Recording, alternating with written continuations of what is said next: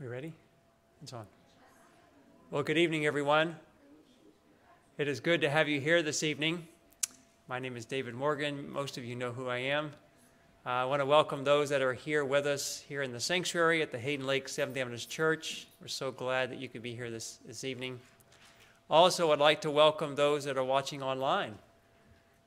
Wherever you may be, whether you're here in the United States, the state of Idaho, or around the world, the Philippines, and I know that we've had quite a few friends from the Philippines tuning in and from many other parts of the world, so we're very grateful to have a fellowship that's worldwide. Amen? And so just grateful that you could be here. Our program for this evening continues through the week. This week is Spiritualism, Healing, and the Last Great Deception. And so, and our guest speaker is Dr. Edwin Noyes, and he's a medical doctor. He is the director of, a graduate of Loma Linda University in California, a well-known university. Was a U.S. Army medical officer in the War of Vietnam. Practiced medicine privately in the United States for a number of years and has served as a surgeon in a mission hospital in Thailand. Well, well-rounded experience. And so, since retirement, Dr. Noyes has been active in medical evangelism and health education, both in the United States and abroad. He's the author of many books and articles exposing spiritualism in health and healing practices, and is the founder director of the Health and Spiritual Research Network. So, without further delay, let's bow our heads for prayer. Let's start with prayer and invite the presence of the Holy Spirit. I want to invite even those who are online watching. You can bow your head or kneel as you prefer.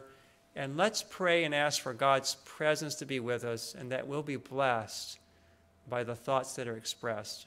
Shall we pray? Gracious Father in heaven, we want to thank you for the amazing grace that you have poured into our lives. It is with gratitude, Lord, that we assemble together, whether online or here in this building. Because, Lord, we want to learn more of you. We want to be ready when Jesus comes to take us to our home. And for this purpose, Lord, we ask for your Holy Spirit to be here with us, with each person listening. We pray that you'll give us attentive ears, a willing heart, and a mind that discerns truth from error, so that we can be faithful to you in these last days. And so we thank you, Father, for this love and grace that you have poured into our lives. And we thank you in the name of Jesus. Everyone said, Amen. Well, Dr. Edwin Noyes, please come forward. We'd love for you to come and speak. The time is yours. And thank you for coming. Thank you. Thank you all for the invitation to join with you and to share with you this evening. I'm not unfamiliar with this part of Idaho and Washington, as I've been to a number of churches over the past several years to share with them also. You may wonder what caused my interest in this subject, that of the spiritualistic deceptions. In 1971, President Nixon went to China, opened up China, which had been closed for 20-some years. When he came back, we heard more about some of the traditional Chinese medicine practices than we did about the political opening of China. And patients came to the doctor's offices around the country asking about these different practices. Acupuncture was the primary one. That one of the reporters had had an operation while he was in China, and he saw some other surgeries where they evidently were using acupuncture for an anesthesia. And so patients coming to doctor's office were just asking all sorts of questions, especially of the anesthesiologist before they had surgery. And he would offer them the opportunity for that, and they tended to decline. But we, as physicians, did not know what to tell the individuals and to answer sensibly the questions they had. Just did not know. I knew nothing. I'd never heard the word before, even through medical school. And when they asked this question, I had a concept of what it was, but I didn't have authority, and so I began a study. 50 years ago, I started a study to understand the basis of this type of thing. And so what I will be sharing over this next several days is my understanding that I have learned from those that have been in it and have come out from the books and so forth.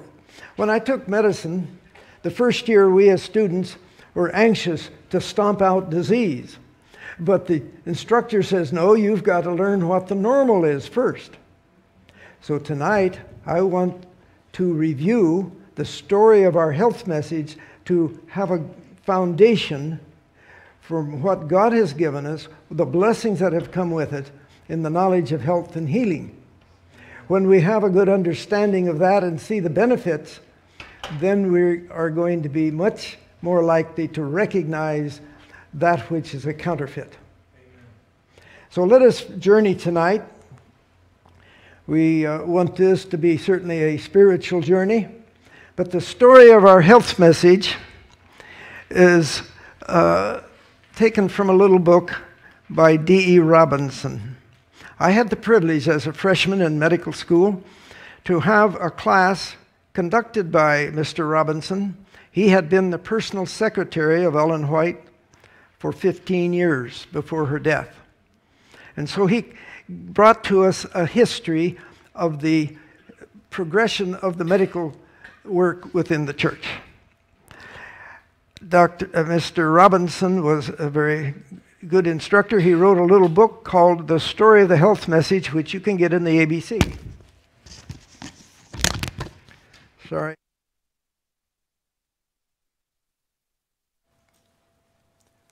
I don't think I wiggled my ears. But it doesn't want to stay. I'm sorry. We'll go ahead. Is that coming through fine? Yes. All right. In this book, we learned some very important things that I want to share with you tonight. We're just going to skim over some areas. Let's go back to Egypt at the time of the Exodus. The knowledge that the Egyptians had of health and healing was extremely primitive. It was spiritual. It wasn't cause and effect understanding. And so the Hebrews that were going to be going in the Exodus had the same knowledge. Now, as God took the Israelites across the desert, He gave them principles that are still the standards of public health today. But all of that from the papyrus writings of the Egyptians has not stood the test of time. It was all mystical, had nothing practical in it at all. They had no understanding of the cause of disease. Where God gave to the Israelites, He didn't explain all of the reasons. He says, here's what you do, and it will bring health and healing. And remember at the time they were so thirsty, they came to some pools of water, but those pools of water were bitter, and they murmured. And Moses was told to take a bush and throw it into the water, which then, following that, here is the comment that you'll find in Exodus 15, verse 26, and said, if you diligently heed to the voice of the Lord your God, and do what is right in His sight, give ear to His commandments, keep His statutes, I will put none of these diseases on you, which I have brought on the Egyptians. For I am the Lord who heals you. Here's a promise. God is giving instructions. You follow them, you have health. Deuteronomy 8:4, your garments did not wear out on you, nor did your feet swell these 40 years. And David said there in the Psalms, and there was none feeble among their tribes. So God gave blessings when He brings spiritual health, spiritual opening and light. He also shares in physical light. You can go clear back to the early days in Mesopotamia. The records they have show that they had some sense as to what was the cause of disease and some reasonable approach to their health and hygiene. They'd lost it by the time of the Egyptian, the Exodus, And it wasn't just Egypt, it was Greece and all the other countries. The history show that they had no better knowledge. But God, in this darkness of spiritual time, brought light in spiritual as well as in health and healing. Then in the early church, there were physicians that did writings, and those have been found and read, and they showed some intellect, showed some understanding of the cause of disease. But with the time when, about the 4th century, the church divided the soul from the physical body, things began to go downward in the knowledge of health and healing. As darkness, spiritual darkness came across the land, so did the knowledge of health and healing. This is an important point because we're going to see it again later on. During the Dark Ages, it was dark in many ways. All knowledge of health and healing pretty much vanished. The doctors that were present in those days fled to Arabia. They fled on to India and into the Mesopotamian area at Baghdad. They left Western Europe because they were outlawed. The church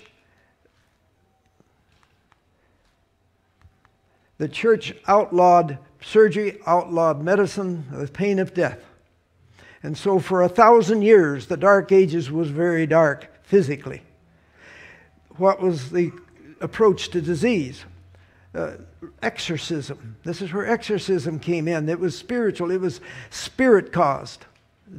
Not any knowledge of health and healing relevant to our lifestyle. And so as we progress along, there became the Renaissance, and some spiritual light began to come into Western Europe.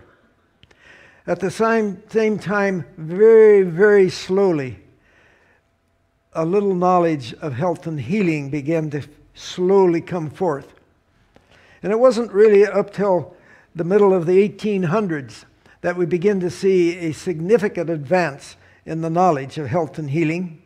They really had no knowledge of chemistry, very rudimentary, physics, physiology, no knowledge, and there was no method of scientific investigations. But about the middle of the 1800s, it began to slowly come forward. And toward the end of the 1800s, it was progressing and has continued to progress since then, searching for truth in physiology, in the functions, the physical laws that God has given us that govern our body. The medical science and the sciences of the universities were looking for truth. Not always have they understood it, but that was their goal.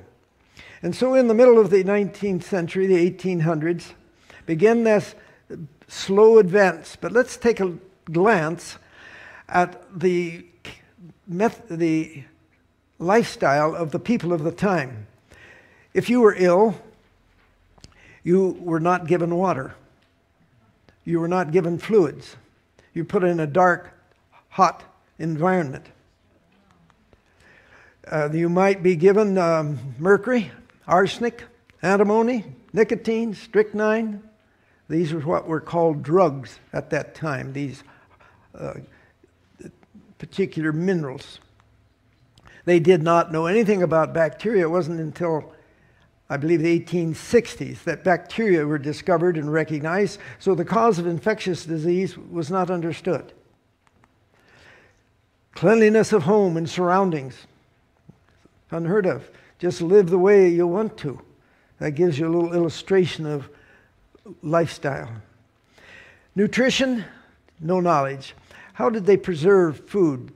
Well, they salted down the pork, they salted down different pickles and so forth. There wasn't good preservation. We didn't have the transportation to have the great stores with abundance of good food like we do today. Totally different. And in the wintertime, things got pretty bad, and they waited for spring to begin to feel better. High salt, cooking things in a way that promoted carcinogens, lots of tobacco and alcohol. Just think of it. Oh, and working 12 hours a day, 7 days a week. Think of these conditions. Then we have those long hours. Oh, another one. It was a status symbol if you could have white bread, because it had the grain when it went through the old grinding to bring the coarse cereal, the coarse grain. Then they would put it through silk sieves, and what finally got to the bottom was just that white fine stuff. And did they love that bread? But all the nutrients and minerals, most of them were removed by that time. And so it was a status symbol. And eventually in about the 1870s, when they were able to process the grain cheaply through iron rollers, now everybody could have the white flour, and that became something everybody wanted, minus those minerals, vitamins, and so forth. So we have this pattern of poor health at that period of time. Medical treatment wasn't so good, usually worthless, because the medical concept of cause of disease was not what was the cause of disease. They believed it was an imbalance of 4 different types of fluids in the body. They knew nothing about bacteria or all these other things. And so all of their approaches was to deal with balancing those fluids. And sometimes it was deadly. So with this type of condition, it was ripe for alternative approaches. Who wouldn't want a different way? And some of those approaches weren't too bad, some were ridiculous. But if they didn't do what was being done, they got better, and whatever they did got the credit for it. So you could come up with a ridiculous type of approach, and you just didn't do the medicine things that was being done, those hard drugs, those minerals, and people did better, and so they would credit whatever idea they had. And some of those ideas were all right. Now, there was a ship sailing at sea, and typhus was a common infection that occurred on these ships. And when the sailors got sick, they would put them in the hold of the ship where it was dark and damp, hot, and there they would die. There was sick. This one ship, 1877, was so heavy with its sickness that those that looked like they were going to die kept begging for water. The ship doctor said no, but finally they says, take us up on deck and just souse us. He says, they're going to die anyway, go ahead. They were the ones that got well. So he passed the knowledge along, but it was soon lost because that was against the medical knowledge of the day. You didn't do that. And that was lost for 100 years. Then there was a gentleman by the name of Vincent Prinzeness. He was in Austria, just as a lad. He sprained his wrist, put cold water on it, felt better, and the Lord must have led him. He had an injury later where he was run over by a carriage, broken ribs. He used water again, felt better. And in time, he became known world round for his water treatments. And there were American doctors that went to Austria and to learn from him and came back and established water treatment centers here in the United States, in New York. In the writings of the Spirit of Prophecy, Ellen White and her husband went to one of those. And those were good places and good treatment. So you saw some of the alternative therapies had some value. Today, I, as a practitioner, commonly, day by day, would advise people using hydrotherapy in ways they could do at home.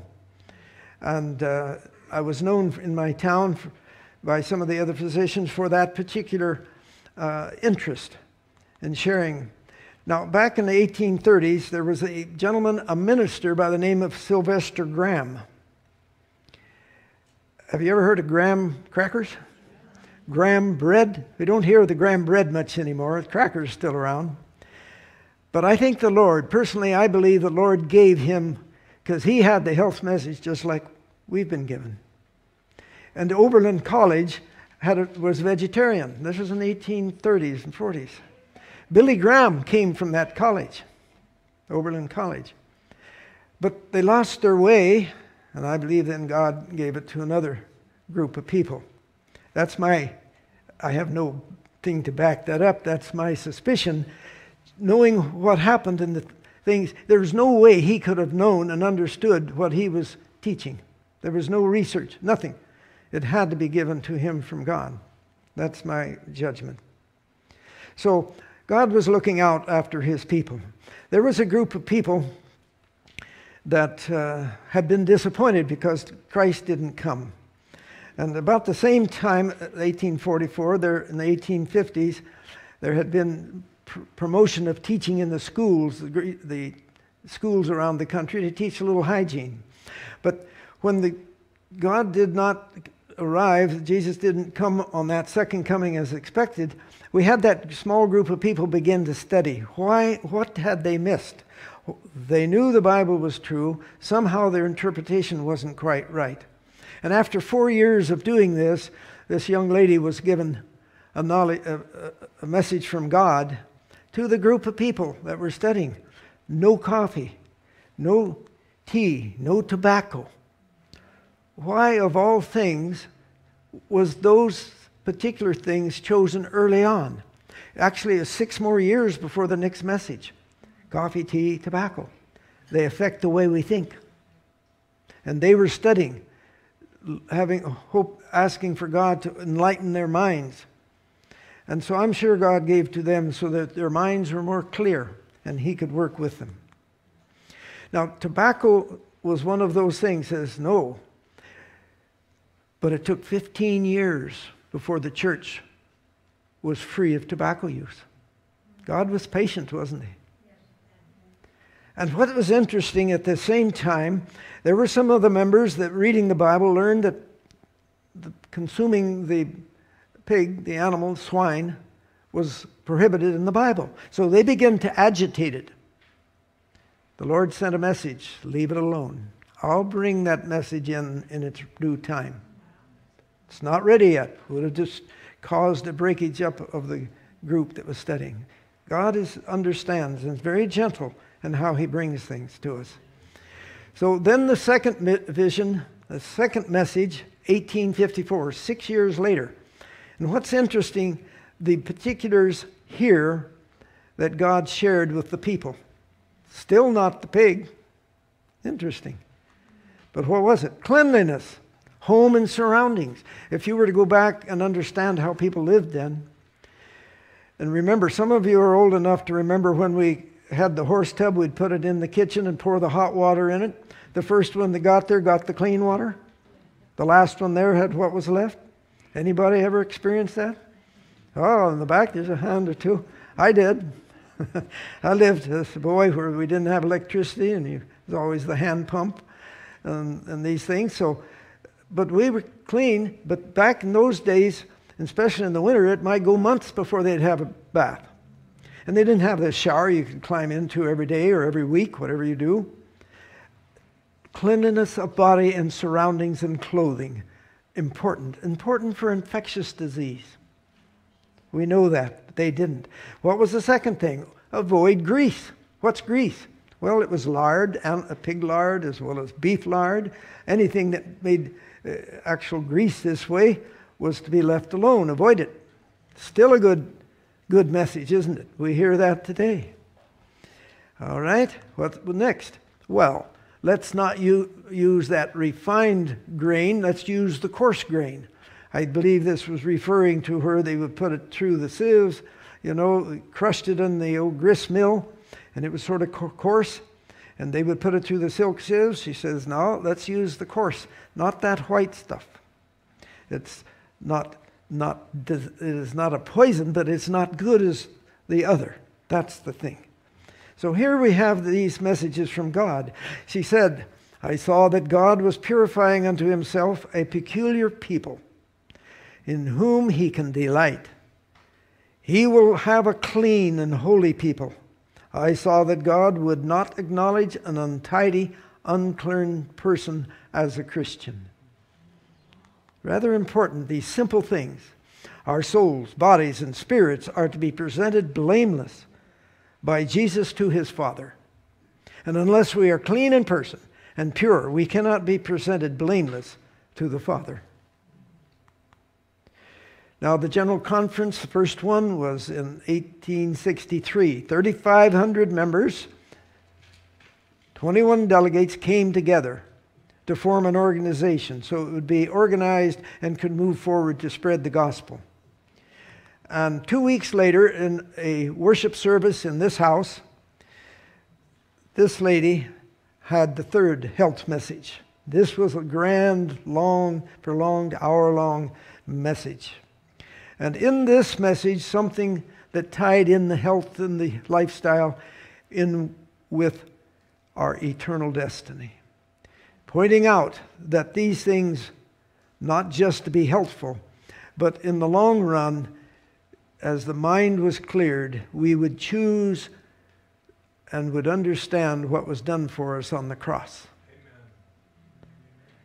With those poisons in the system that we talked about, one cannot perceive that fine, delicate understanding.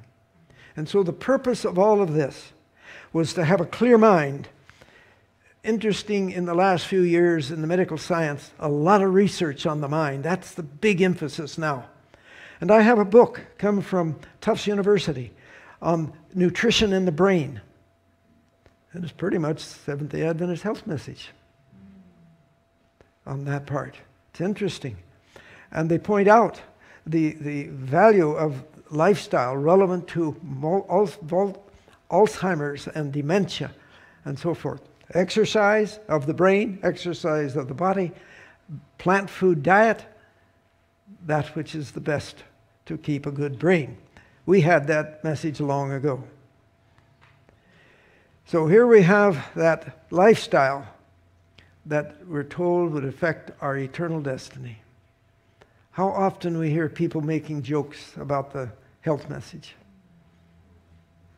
I don't want to be guilty of that. I was again shown that our health reform is one branch of the great work which is to fit a people for the coming of the Lord. It is as closely connected with the third angel's message as the hand is with the body. So this is a part of present-day message. He, God, designs that the great subject of health reform shall be agitated, the public mind deeply stirred to investigate.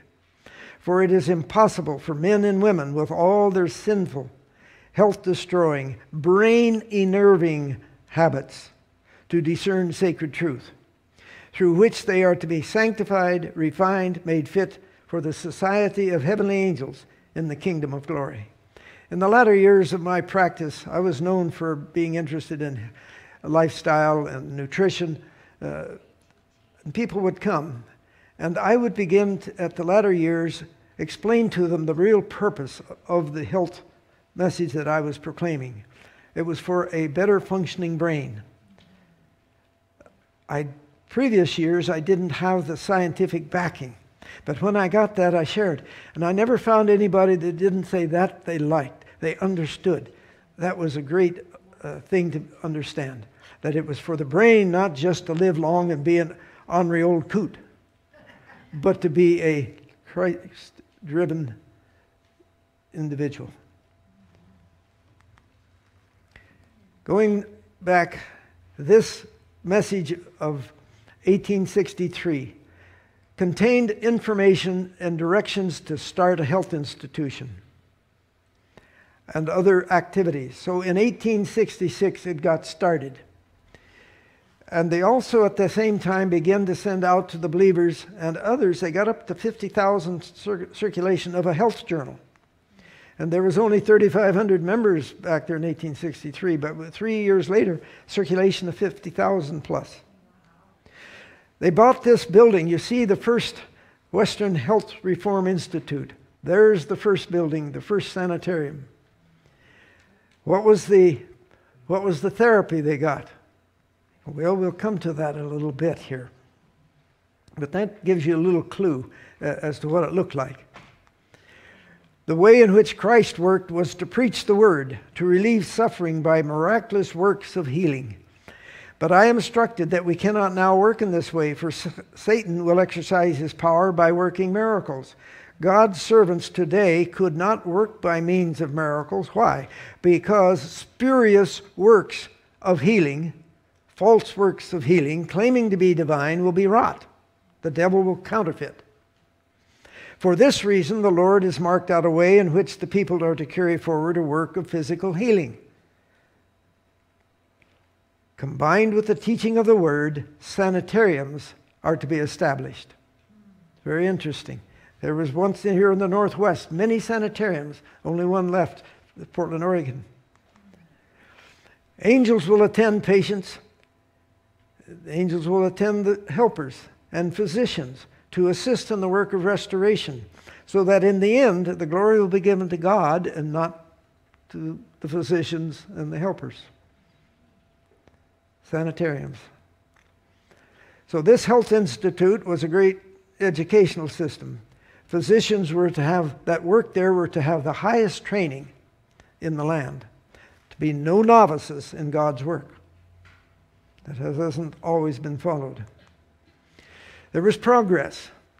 The Health Journal, the Institute started in 1866. What was the therapy? Exercise, the water treatments, hydrotherapy, vegetarian diet, whole grains, the whole foods, nuts, no alcohol, coffee, tea, or tobacco. Very simple. Fabulous changes came about. Remember, God would help if you follow the way. So we look here just briefly. 1866, the sanitarium started. We look 12 years later, they started the first public health school in the United States. 3 months training, young people would come in, they go back to their churches, and they were given, if they went to a medical school afterwards, they were given 3 months credit for medical training from those 3 months of public health taught at the sanitarium. Very interesting.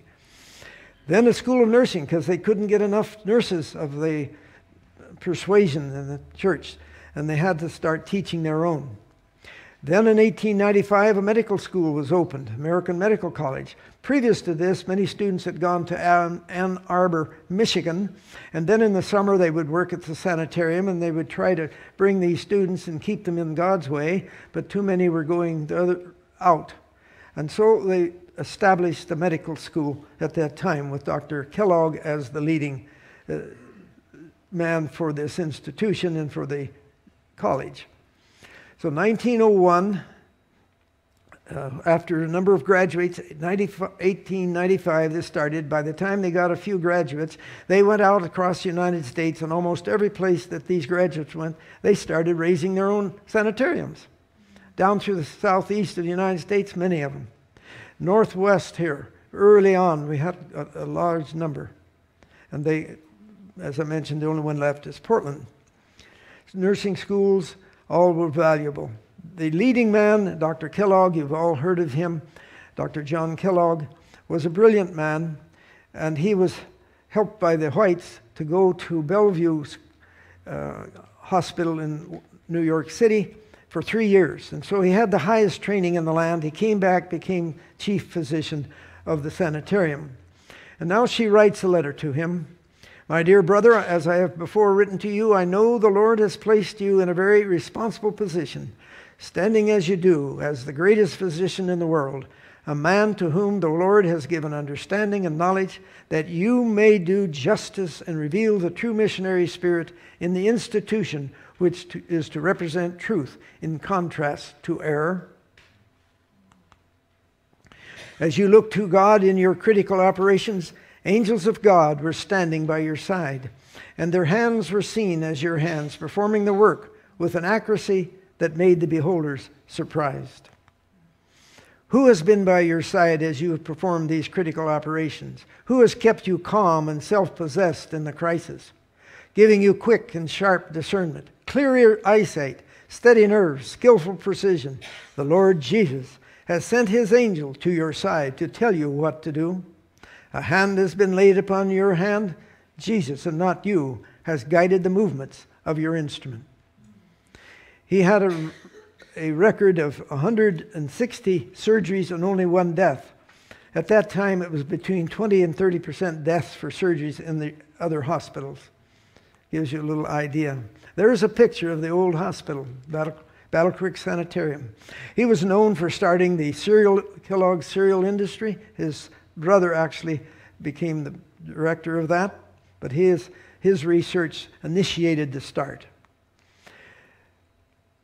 Also, He worked with soybeans, but Dr. Miller, who went, known as the China doctor, went to China in the early 1900s, really is the one that promoted it more, come out with the soy milk, that is, put soy products on the product. With all of this success, the rich and the famous of the world were coming to the institution, and those of the United States, the politicians. Battle Creek was known as something. But then the cloud of darkness began to come. Remember we mentioned when God gave light, He gave light in health and healing. And when darkness comes in, it's amazing how the health and healing begins to turn dark as well. And so a particular concept began to be promoted by Dr. Kellogg for a number of years. And it began to cause great problems. About half of the leadership of the church followed suit. And the General Conference met 1899, wondering what to do with this. And as they were meeting, we hear the following I'll read. 1899, General Conference session, Ellen White in Australia, was given in vision warnings which were sent to the General Conference meetings in the United States about the deceptive teachings of Dr. Kellogg. These were pantheistic concepts of the nature and personality of Christ.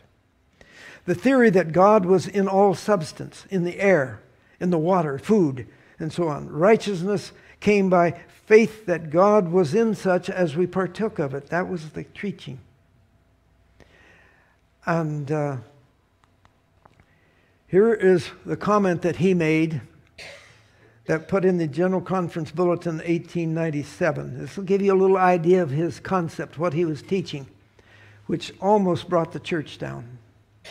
We have here the evidence of a universal presence. Look at this word, presence. An intelligent presence, pre-essence presence, an all-wise presence, an all-powerful presence, a presence by the aid of which every atom of the universe is kept in touch with every other atom. This is the teaching.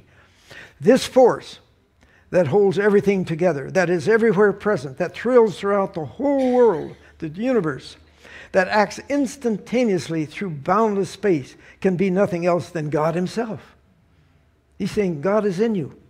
You have God within you. What a wonderful thought that this same God is in us and in everything.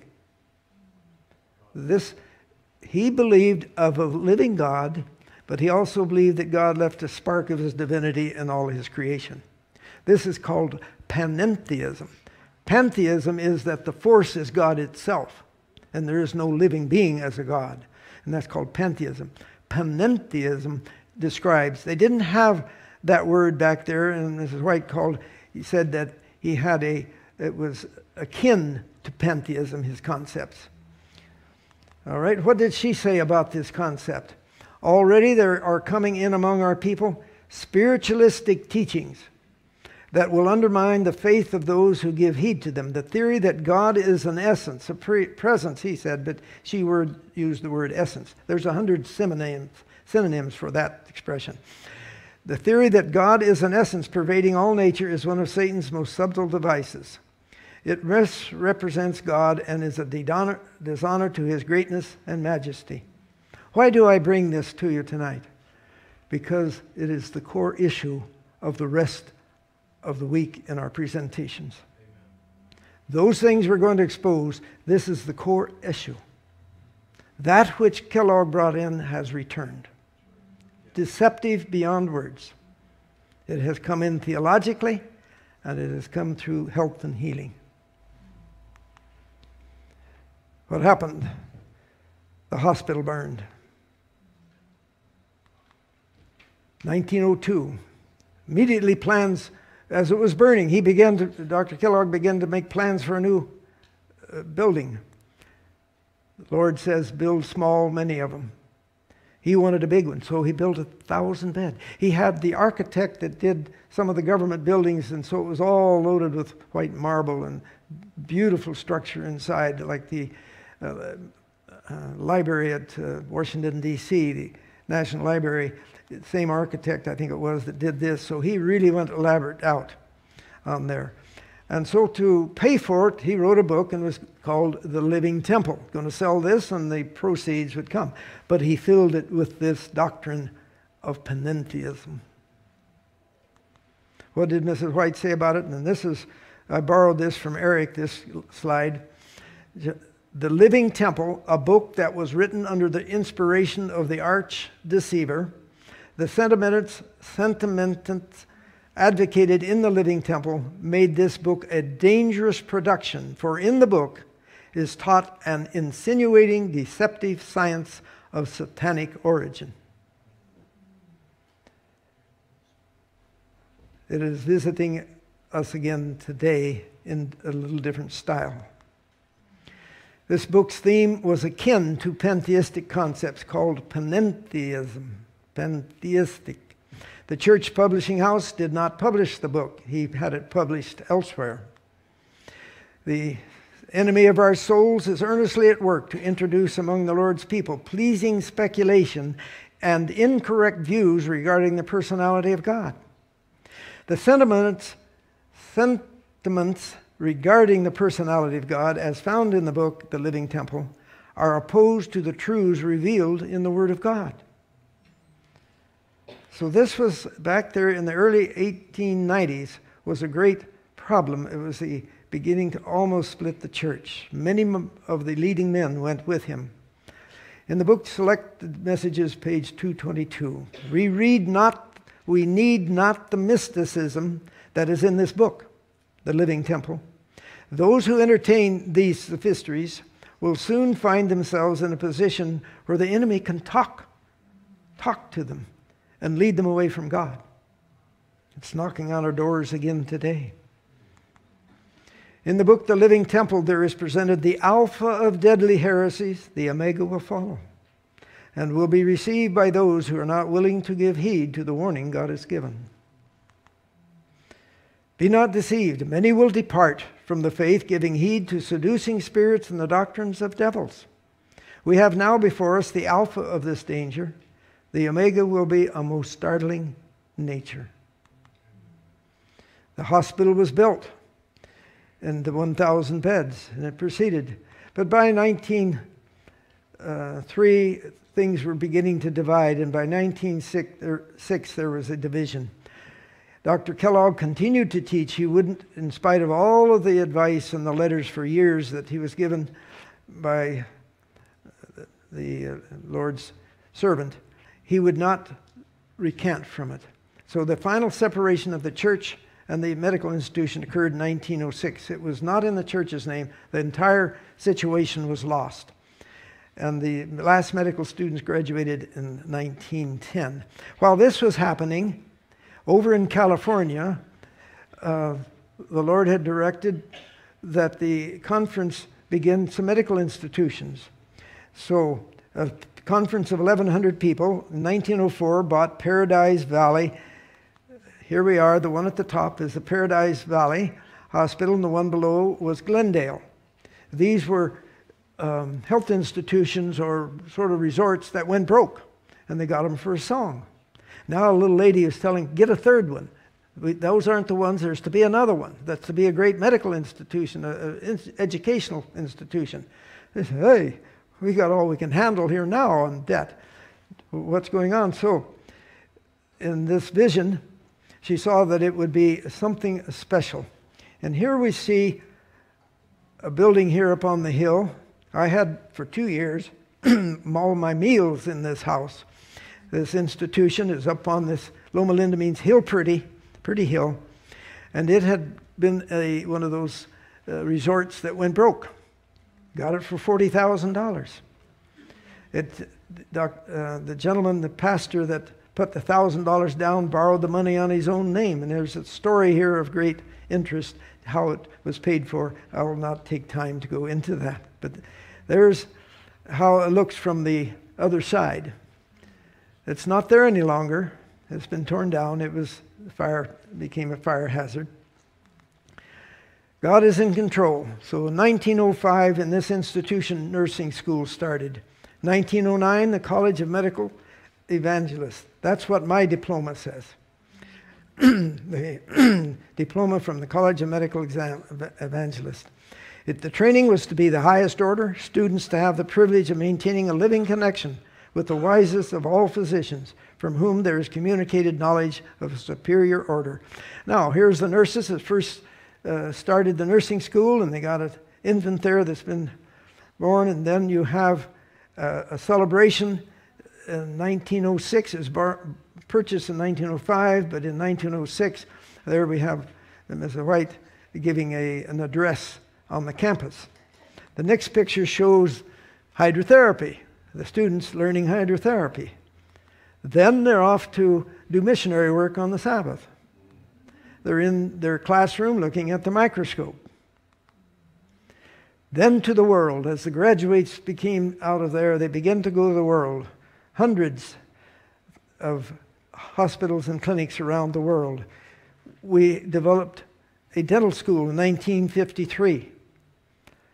The School of Public Health in 1967. And then the name was changed to Loma Linda University. Nowadays, it's 6 or 7 medical schools in the denomination around the world, and besides the dental schools. And what have been the influence to the world? What has come about? We have the breakfast cereals. At once they were pretty good. Now they're not so good because they're loaded with just sugar and white flour. But the peanut butter also came out. It wasn't originated in the church, but it was promoted and became popular due to that. Meat substitutes, soy milk for infants, and so forth. You're well acquainted with all of these. And some years ago, Adventist Hospital Administration was invited to China to teach the Chinese how to administer hospitals. There was the Stop Smoking programs that Dr. McFarland and Elma Falkenberg initiated. Vegetarian was shown to be scientifically sound and superior by Dr. Mervyn Harding. He did this as he studied and got his doctoral degree in nutrition at Harvard University. Dr. Register was also, you well remember that name. This hospital was built down at Disneyland and given to the church to operate. This one was built in China and given to the church to operate. In Oregon, where I lived so long, several hospitals were given to the Portland Adventist Hospital to operate. And there we have Loma Linda. I'm wanting to show you the success story of when we followed God's directions, what He gave us. Why would we take and look and partake of health practices that have no history of benefit for thousands of years in a civilization? But it's sweeping through the church like a tsunami. Celebration of the church of the heart transplants. This was birthday for these students. Dr. Harding, believe it or not, his study back in 1948 was the thing that initiated the knowledge of cholesterol relevant to heart disease. He looked at animal fats and vegetable fats, and his study showed that vegetarians were just as healthy as the rest, but the world paid no attention. They saw that information on fats because the nation was in a pandemic of sudden death from heart disease, and they didn't know why. And they knew it was cholesterol in there, but how it got there and what from. And his work was the first thing that showed them. And then the world ran with this information, and you know all the rest on that. Back some years ago, 35 years ago, there was initiated an International Congress for Vegetarian. At first it was kind of made fun of by the scientific world, but after 35 years and 7 times, I joined in on this meeting. There was 800 scientists attended from 34 nations. And it's respected, and the church is respected because of this work. Glory is to God, not we as a people. There was the picture of the meeting. And what was the summation? Grains, fruits, nuts, and vegetables constitute the diet chosen for us by our Creator. Fruits, grains, vegetables prepared in a simple way, free from spice and grease of all kind. Make with a little milk or cream the most healthful diet. I'll show you just a few pictures. I had the privilege of being in a mission hospital for a summer in Phuket, Thailand. This was a paradise island. At that time, there was no tourism. Now it's a world-famous tourist place. But at that time, 1971. It was Old Thai. That was the hospital. This is a clinic 3 miles downtown, and that's when I had hair and it was black. Out in the waiting room, you see the door that goes out into the general waiting room. There was a big well right in the middle there.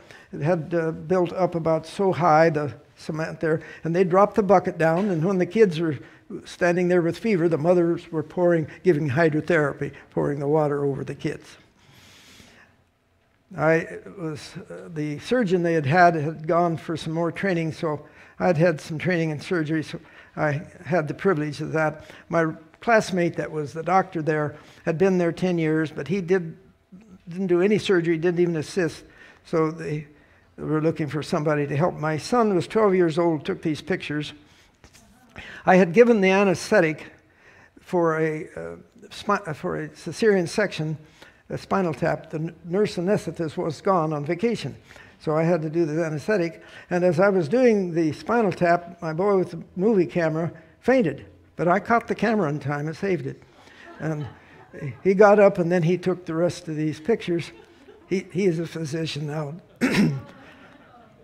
So we're delivering a baby. Here comes the head. Then we have a lady that had gangrene of the lower leg and had to take her leg off. And this was a not uncommon type of problem to deal with. This is before and after surgery. Actually, it's the first one I ever did. I'd never seen one done. But interestingly, there was a little book that had a half a page describing how to do it, written by a doctor back in America. Here I was in Thailand. But that doctor happened to be one of my consultants back in my home. So it was, when I got back, I was pleased to tell him his work was valuable to me. So now, in closing, I want to finish with this. You look to your far left. The green bar is men, yellow bar are women. The Russians, I went for 20 years to Russia, back and forth presenting this story. And you'd notice that the Russian men lived to age 58 as an average. Their working life was 52. And then I would show the young men the bars at the end here, which were the vegetarian Seventh-day Adventists. I says, this can be yours. 1/3 more life than they had otherwise. This can be yours. You just listen the next 3 days as I was presenting nutrition and health education on that part. And so, to God be the glory. This, I have chosen to present this because I want us to comprehend and compare it with what will be coming the next few days. God has given us something that fits in with known laws of health, known laws of physics and chemistry. His message fits with His laws. Amen. We're dabbling into a system that its power is spirit, not fitting in with the natural laws of health and healing or His physical laws. We need to recognize what God gave us and be happy and give praise. We will be sharing with you some more in depth of this other. Thank you for your kind attention. All right. All right. Eric, are you to follow right now? All right. Problem with breaks, the 5-minute breaks turn into 15 minutes. I'm not in charge. Okay. I'll come and introduce Eric.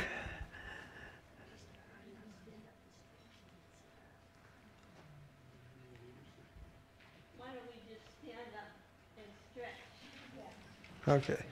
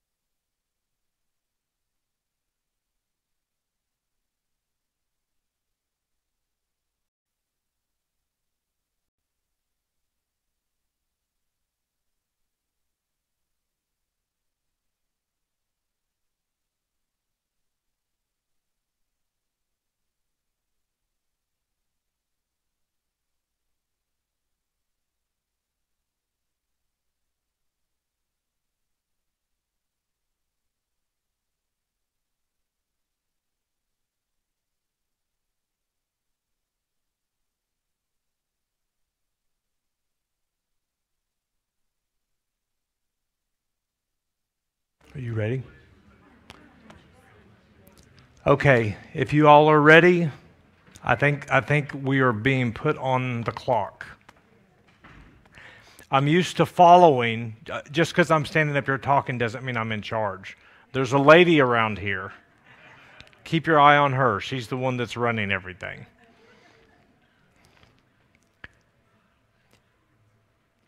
Let's open with a word of prayer. Father in heaven, we know that your Son and you are coming soon. Father, more than anything else, we want our families and ourselves to be ready to meet you. And you are the only one that can do this work. Father, our work is to surrender and lay hold on your promises, your Son, by faith. Help us this week, this Sabbath, and this Sunday to hear your voice. Cause us to hear your voice. We ask for the presence of your Holy Spirit, and we thank you for it, for you have promised. We ask that you will send holy angels that excel in strength. Fill thy temple with thy presence tonight. We claim the shed blood of the Lord Jesus Christ over this church and over this property and over every family that is represented here. Every individual. We thank you. In Jesus' name, amen. If you would, open your Bibles. I want to look at a verse in 2 Corinthians chapter 11, verse 3. Just give me an amen once you get there. 2 Corinthians chapter 11, verse 3.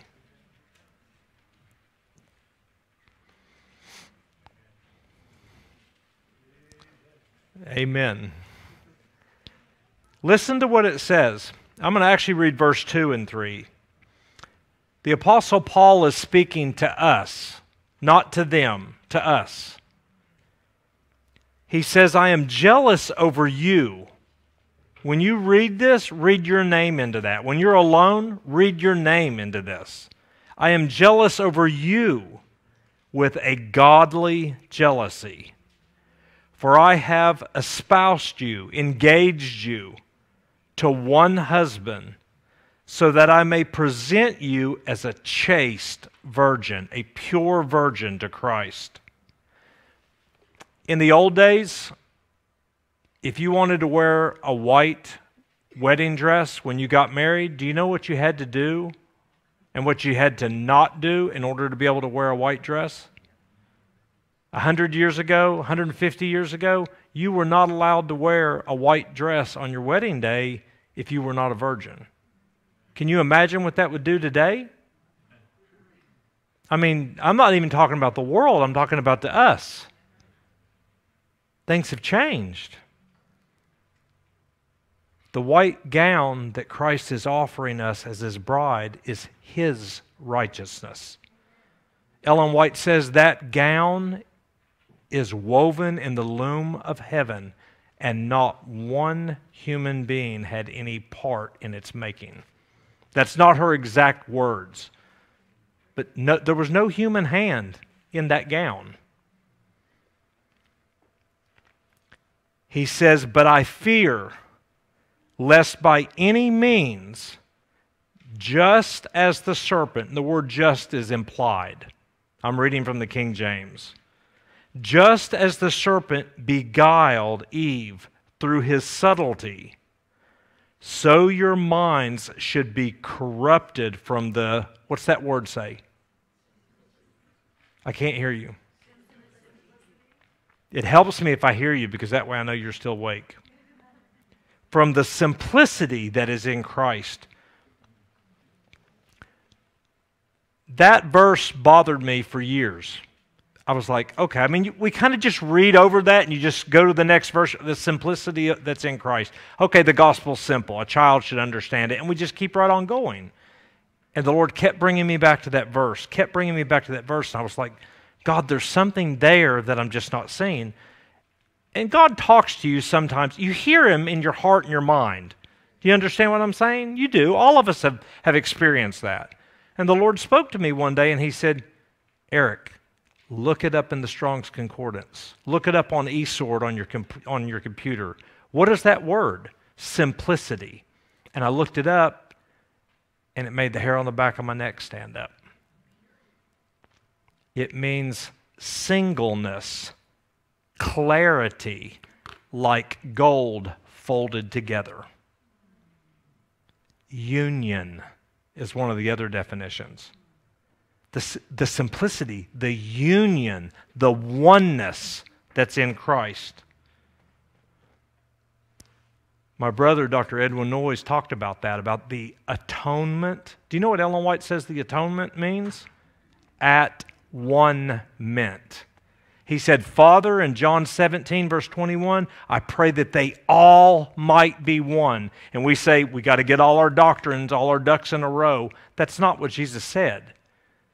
Let me tell you something. After Pentecost, when the Holy Spirit was poured out on the disciples, they all didn't agree on every single thing. I mean, you can read that. Paul and Apollos and Peter, and there were still things that they saw things a little differently. It doesn't mean that they were all arguing, but that's not what Christ was saying. He said, Father, I pray that they all might be one like you and I are one. I am in you and you are in me. Christ in us, the hope of glory. Do you know what the word hope there in the Greek means? Assurance. The things you've been given confidence of. The simplicity. He says, I fear lest by any means, just as the serpent beguiled Eve through his subtlety, so your mind should be corrupted from the union, the singleness, being one with Christ. That's what Satan is trying to destroy. And I'm going to show this later on in the week. Ellen White actually makes a statement. And I'm not making her a line in the sand. I want you all to understand that. I love to read Ellen White's writings. Very inspiring. Okay? But that's up to you. I'm just going to share with you some things that have inspired me, and you can decide whether you want to believe them or not. She said, when a man becomes one with Christ, he becomes one with God. And divinity and humanity combined does not commit sin. Hallelujah. That's what I want. Amen. Okay, I'm just going to make this really brief because we've got a lot of ground we're going to cover tonight. Through this week, I'll share a little bit of why I was invited to come. Praise God, Dr. Edwin Noyes, the Lord introduced he and I a couple of years ago to one another, and we have been close friends ever since. But the Lord opened the door up in my life through a miracle that He did. And we've got the video. Little Light Studios did a documentary. It's a movie about the miracle that God did in my wife and I and our children's lives. It's called The Dragon Revealed, but when you type it in on YouTube, type in Part 1. If you don't want to watch it on YouTube, I brought a free copy of the first disc that I'll give out to every family on Sabbath. God did a miracle. I was involved heavily in Eastern mysticism, martial arts, Tai Chi, Chinese healing, traditional Chinese medicine, Qigong, all that junk for 25 years. As a Seventh-day Adventist. I went to church every Sabbath, had family worship every evening, and I was in another temple 6 days a week without even knowing it. You understand? The devil drops one crumb and you take a step off the path, and then another crumb and another crumb, and 25 years later, you don't even know what the real path looks like anymore. That's how subtle he is. Spiritualism in our modern world. Growing up as a Seventh-day Adventist Christian, if you asked me what spiritualism was, you know what my answer would be? Probably what most other Adventist Christians would say. Spiritualism, state of the dead, right? Spiritualism is a whole lot more than just the state of the dead. Ellen White uses the word spiritualism and spiritism almost interchangeably. They're connected. They're not the same thing, but they're connected. We want to show what this looks like today. Now, I know a lot of people are familiar with that picture of the woman holding the apple, right? You know what I'm talking about? You know where that picture comes from or where it was used within the past 10 years. Has anybody here ever heard of the Twilight series? If you haven't heard of it, praise God. It's a very popular fiction novel. But it's terrifying to me because this book is like an unbelievable multi-million bestseller. And there's a woman holding out an apple. Listen to this.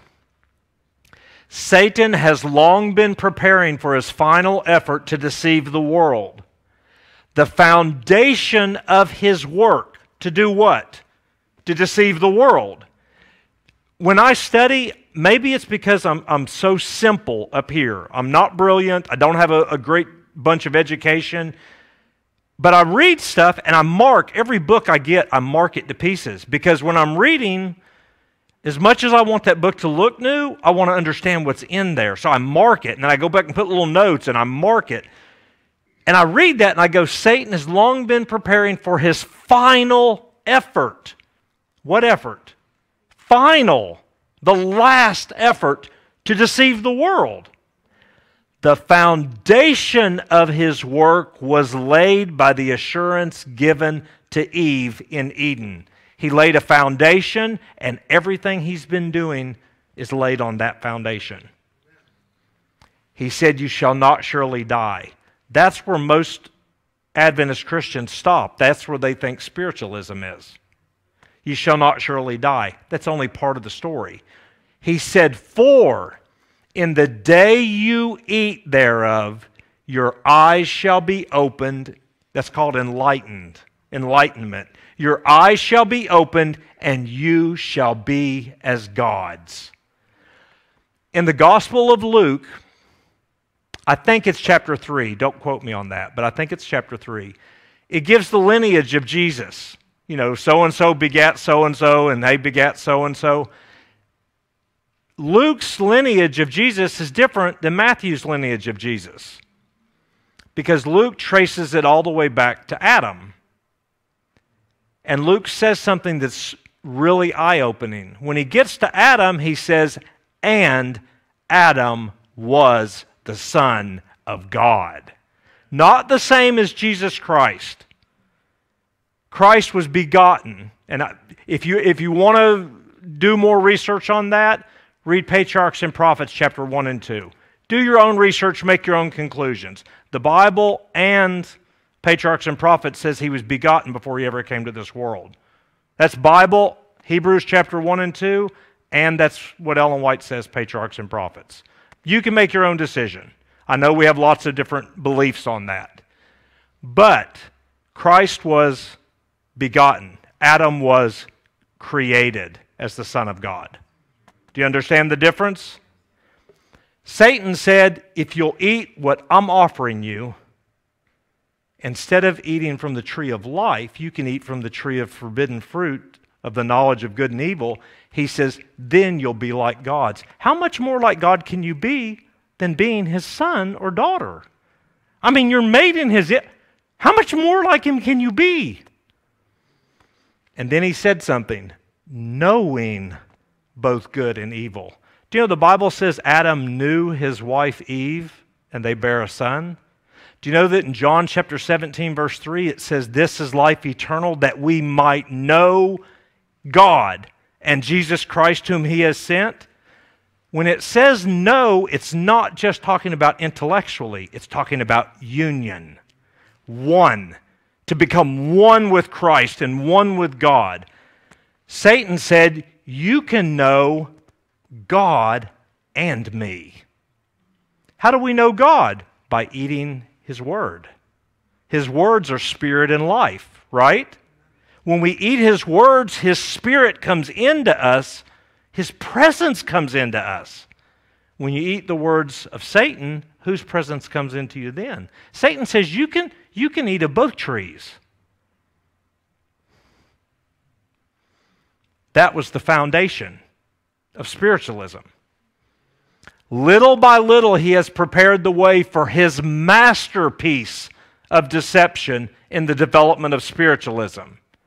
He has not yet reached the full accomplishment of his designs, but it will be reached in the last remnant of time. Send me an email next week, and I will send you some of the statements about Ellen White where she shows what the Lord showed her this last deception would be. The days in which we live are eventful and full of peril. The signs of the coming of the end are thickening around us. I mean, anybody in here need some verification of that? I mean, wow. Events are to come to pass that will be of a more terrible character than any the world has yet witnessed. For when they shall say peace and safety, then sudden destruction shall come upon them as travail upon a woman with child, and they shall not escape. We're there. I grew up telling my children, my daughter's 26, my son is 22. I grew up reading to them from the Bible and sharing with them testimonies from the Lord about this day, one day was going to come. It's here. It's not in the future. We're living it. We are to realize that the judgments of God are about to fall upon the earth. Solemn events before us are, what's that say? I can't hear you. Yet, does that mean past or future? Solemn events are yet to transpire. Now look at the next statement. Trumpet after trumpet is to be sounded. Vial after vial poured out, one after another upon the inhabitants of the world. We could spend a whole hour on this. I'm just going to touch this briefly.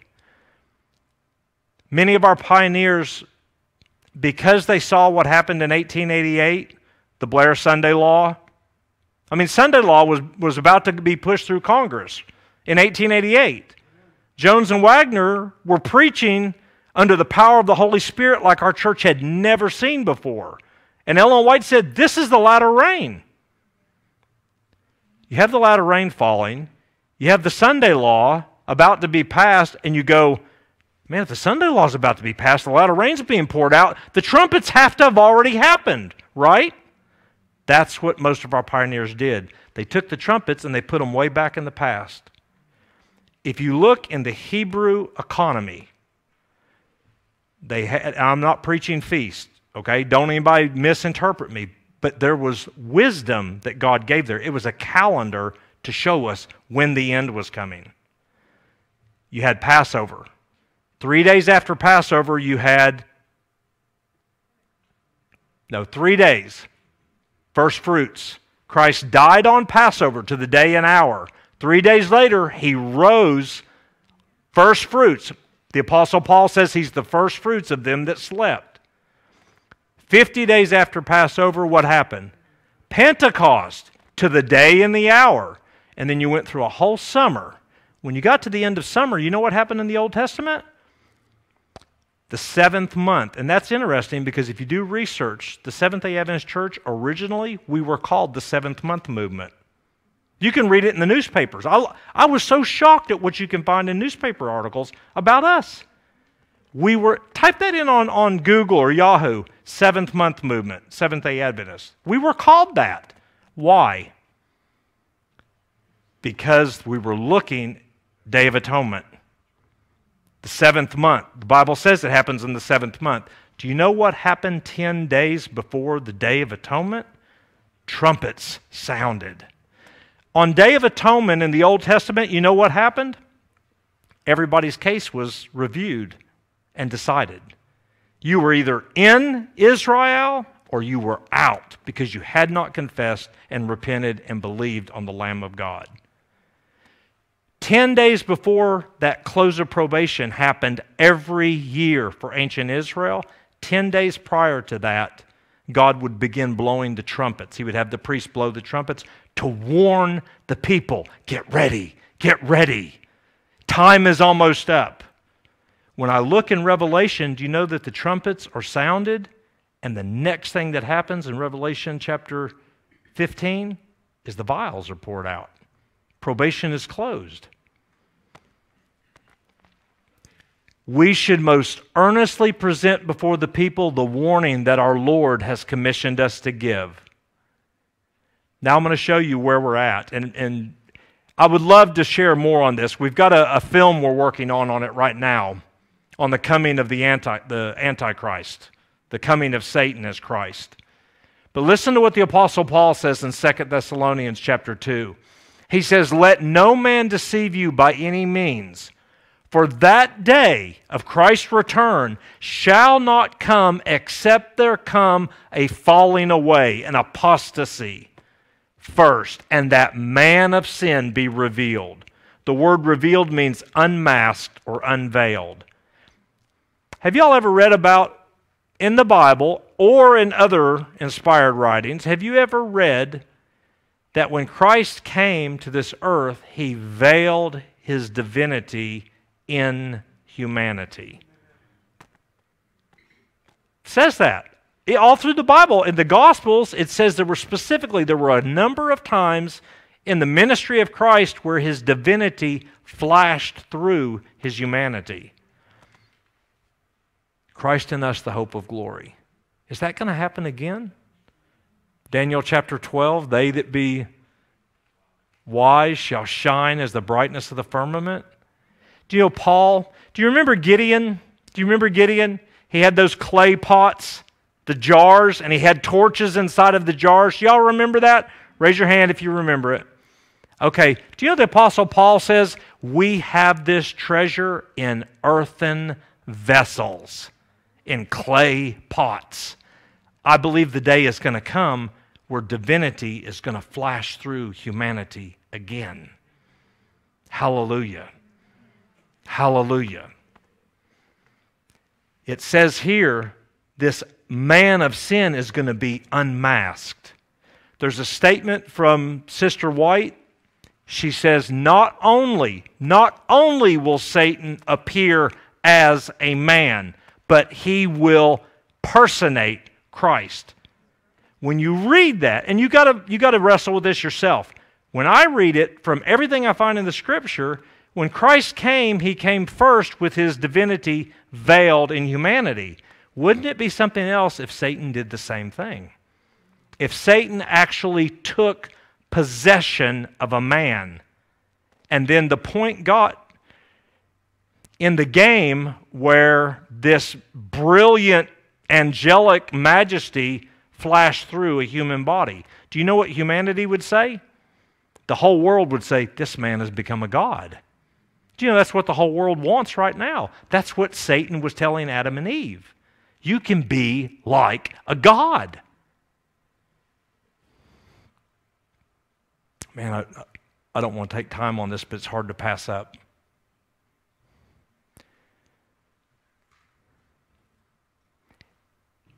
Let me back up.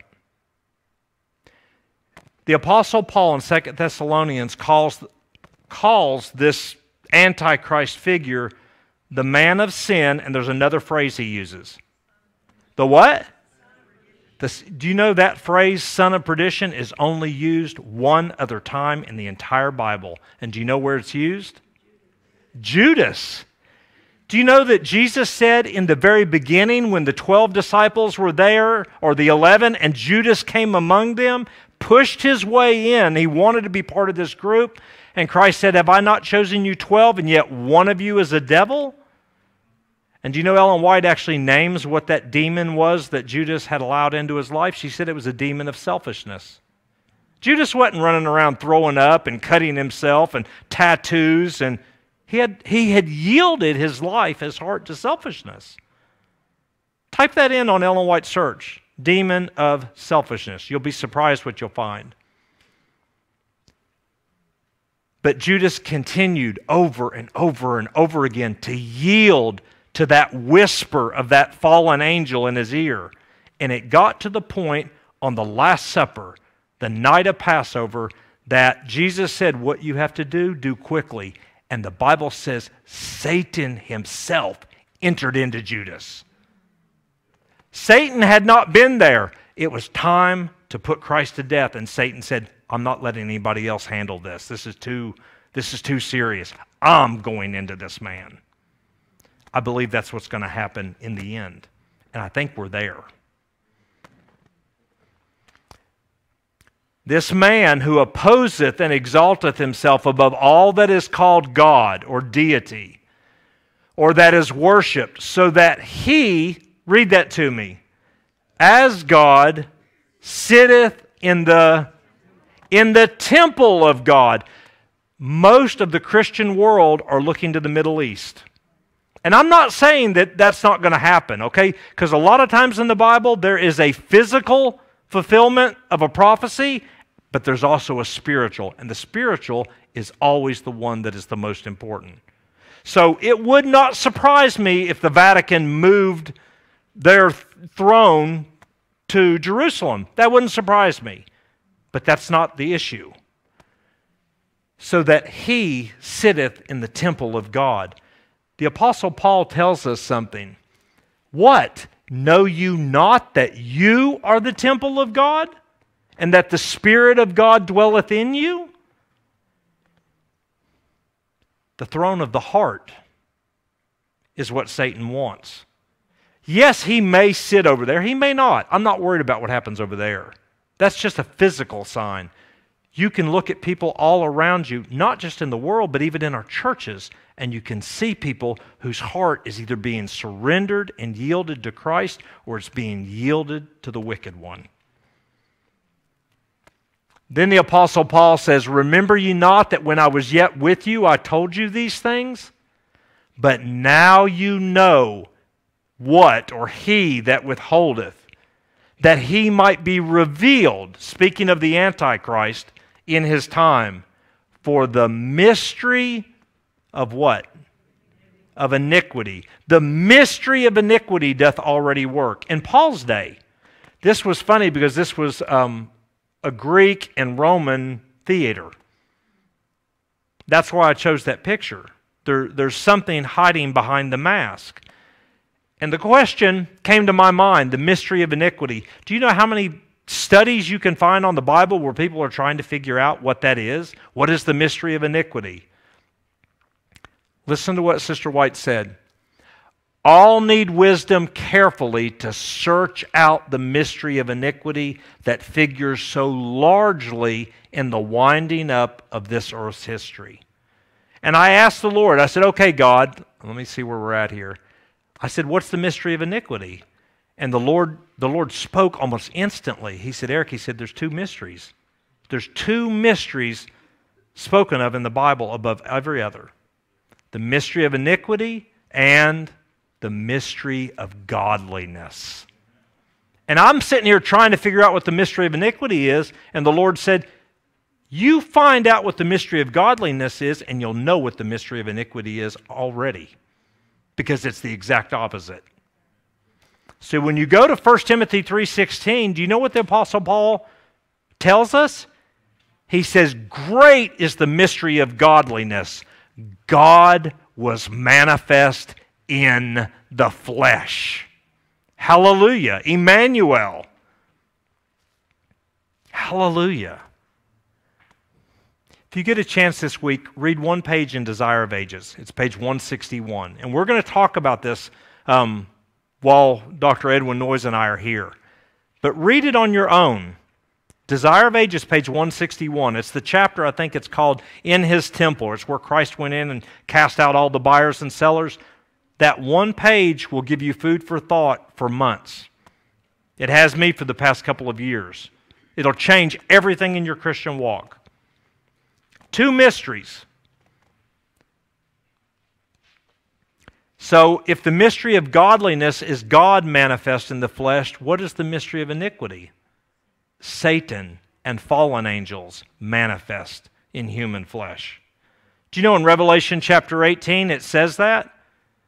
Come out of her, my people. Babylon has fallen, and has become the hold of every unclean spirit and the cage of every hateful and unclean bird. Talking about demons, evil spirits. You have two cities in the Bible. You have Jerusalem, which is us. It represents God's people. Daniel chapter 9 tells us that. And then you have Babylon. It's not just Rome. Yes, Rome is the capital of Babylon, but you've got Jerusalem and you've got Babylon. Jerusalem is filled with the Spirit of God. Babylon is filled with the spirit of the enemy. Isaiah chapter 14, it says, "How art thou fallen from heaven, O Lucifer, son of the morning? How art thou cut down to the ground, which did weaken the nations? For thou hast said in thine heart, I will ascend into heaven. Yea, I will exalt my throne above the stars of God. I will sit also upon the mount of," what's it say? The mount of the congregation? I mean, it's like we read over that sometimes and don't stop and go, wait a minute. The mountain. If you ask any child, and you watch, because I'm going to ask them, maybe Sabbath. You ask any child, 5 years old, 3 years old, 6 years old, draw me a mountain. You know what they'll draw? Do you know what I'm talking about? Do you know when you go to Revelation, it gives the description of the New Jerusalem, and it says it lieth 4 square, and its height is equal to one of its sides. It's only got 2 shapes that fit that description. It's either a cube or it's a mountain. Mount Zion, Jerusalem. Do you understand what I'm saying? Satan said, I will sit upon the mount of the congregation, the mount of us, his people. Daniel chapter 9, verse 16 through 19, Daniel says, thy people and thy mountain and thy city are all one and the same. Different descriptions of one people. God's mountain, his people, and his city. He says, I will sit upon the mount of the congregation in the sides of the north. I will be like the Most High. I wish I had the little map compass. You go to a map, it always has that little thing in the corner where it shows you where north, south, east, and west is. That's north. North face. Has anybody got any clothing from a company called North? Do you understand? Satan said, I'm going to be where you're supposed to be. When they look in my eyes or in your eyes or your people's eyes, instead of seeing your spirit, they'll see my spirit looking back. Because out of the heart. You know how they say the eyes are the windows to the soul? Satan says, I'm sitting on the throne of their heart.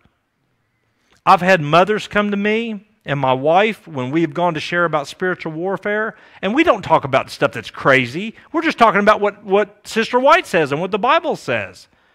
And I've had mothers come up to me and say, I need to talk to you. I've got a 4-year-old little boy or a 5-year-old little boy, and there's times where he will pitch a temper tantrum, and I look in his eyes, and it's not him. And I'm not trying to make people freak out, but I'm saying, this is Adventist. And the mother's in tears because she's like, I didn't know what it was, but I got scared. And now hearing this, I'm understanding something else is influencing my child's heart. Woe to the inhabitants of the earth and of the sea, for the devil is come down unto you having great wrath, because he knoweth he hath but a short time. This startles me. And the great dragon, that old serpent, called the devil or adversary, and Satan, the accuser, that's what the word Satan means in Hebrew, he cast out of his mouth water as a flood. Do you know Christ talks about his word like being like water? It talks about that all through the Bible. Come unto me, all you that thirst, and I will give you living water. It's his word. Satan said, I'm casting water out of my mouth like a flood after the woman so that he might cause her to be carried away by the flood. Do you know what's funny? We can come to church and spend, let's say we had a really, really powerful Sabbath and we spent 4 hours at church that Sabbath. Do you know that everywhere you go, almost every single place you go outside of this church, you're hearing the devil preach to you all day long. Every television you walk by, Every restaurant you go into, every department store you go shopping at, you walk into Target or Walmart, you're hearing the devil preach to you through the music that's being played. And people go, oh, I don't listen to it. Let me tell you something, it doesn't make any difference. It's going in. You've got to actively and by faith say, God, protect me. This is your temple. Great Controversy, 1888, and this is from Revelation 16. The Apostle John says, I saw 3 unclean spirits like frogs. If you ask a child to show you a frog, a bunch of 3-year-olds or 4-year-olds, show me a frog, they'll do one of 2 things. They'll start jumping or they'll stick their tongue out. That's what a frog does. I saw 3 unclean spirits like frogs, which are the spirits of devils working miracles, which go forth unto the kings of the earth and the whole world to gather them to the battle of the great day of God Almighty. Satan says, I'm pouring out water like a flood. I'm sending out messages to reach the hearts of people. Except those who are kept by the power of God through faith in His Word. That means God said something, you've got to believe it. And that means, well, how do I make myself believe it if I don't feel like I believe it? Faith is not what you feel. Faith is what you do. In Hebrew, the word faith is an action. It's a verb. It's what you do. I believe, so I did. Believe is not just up here like it is in our English language. Believe is in your hands, in your feet, in your mouth. You say it, you speak it, you do it. Except those who are kept by the power of God. When God created the world, it says He spoke and said, let there be light, and what? He said, let there be light, and there was. And then He says to us, be ye therefore holy, because I am holy. And we go, I'm trying. He said, well, I didn't tell you to try. I told you to be. We don't grasp that. How? You don't have any part of that. You say, I am. If I have to break this into 2 messages, we will. But this is important. I don't want you to go home this week, and I know Dr. Noyes doesn't either, with us just having a bunch of head knowledge. How many people in here have children? Doesn't matter what age they are, have children. Can you remember the first day that you saw your little boy or little girl? Raise your hand. I remember when I held my little girl. She was born first. I remember when my wife gave birth to our son, and I held my little boy. You know the first thing that a mother or father says to that child? You are daddy's little girl. You are daddy's little boy. You are mommy. That's the first thing you say to them. Do you know what? They believe you for the rest of their life. You can ask a child. How many people have heard of a child coming home from school and they're crying and they're all upset? And you're like, what's wrong? They said I was adopted. They get all worked up because somebody at school told them that you're not really their mother and father. And you're like, that's the silliest thing. Of course I'm your mom and dad. Do y'all understand what I'm saying? How do you know? Because He told you so. He told you. God says, I told you you're my son. 1 John 3, verse 1 through 3. Beloved, now are we the sons of God. And the word sons there means children begotten, so it includes daughters. Now, today, we are sons and daughters of God. It says that. Okay, so what are we waiting for? God, what do I need to do to become your son? Stand up and walk like it. Believe me. I said be holy. I didn't say try to be. I said be. And you go, okay, so I got to walk by faith. Absolutely. Every single moment of every day. I cannot sin, for I am a child of God, and God's seed remains in me. His word remains in me. 1 John 3:9. We have to believe Him. The people are fast being lulled to a fatal security, to be awakened only by the outpouring of the wrath of God. I saw angels hurrying to and fro in heaven, descending to the earth, and again ascending back to heaven. And they were preparing for the fulfillment of some important event. Then I saw another mighty angel commissioned to descend to the earth, to unite his voice with the third angel and give power and force to this message. I'm not going to get into this today, but I hope we will this week. Do you know what, if you ask most Adventists, do you know what they'll say? What's the third angel's message? Babylon has fallen, come out of her, my people. The Pope is Antichrist. Saturday's the Sabbath, not Sunday. Do you know what Ellen White said? Righteousness by faith in verity. Do you know that's the whole reason the Sabbath is important? How do we know? The Sabbath is a sign that we believe that God created. How did He create? He spoke it.